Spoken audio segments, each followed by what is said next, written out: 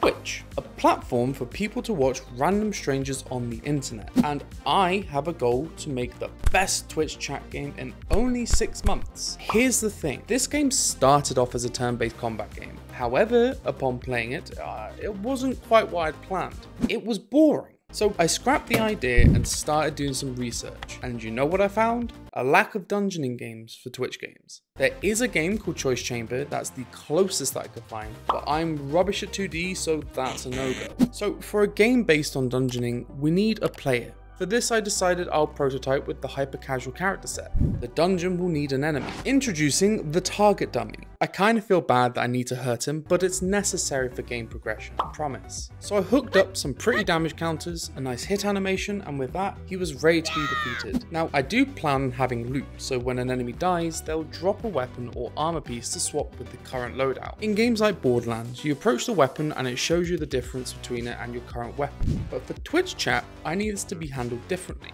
To handle combat, I have each weapon set up with their own stats, like attack damage, range, and what kind of hitbox they use. Now, these are all stored on a scriptable object for each weapon, so when the player picks up a weapon, it's got all the information in one place. I want to give Twitch chat the ability to decide for the player which equipment they will take, giving them the powers of a dungeon master. I found a gorgeous looking shader asset called Quibbly, which tries to make things resemble the old Studio Ghibli film aesthetics. I got it a while back and decided to give it a go. I used it to sort out my character and enemy models, giving a good look and feel to each entity. Now, I'm a massive gamer of the roguelike genre. I love games like The Legend of Zelda: Link to the Past, Binding of Isaac, Enter the Gungeon. I figured now's a good time to try my hand at making actual dungeons. There are a few solutions on the store to handle creating dungeons that have the look and feel of what I'm after, so I settled on the asset named Dungeon, which happened to have the functionality I need to develop my dungeons. Once that was in the project, I went through the documentation and built my first basic dungeon, just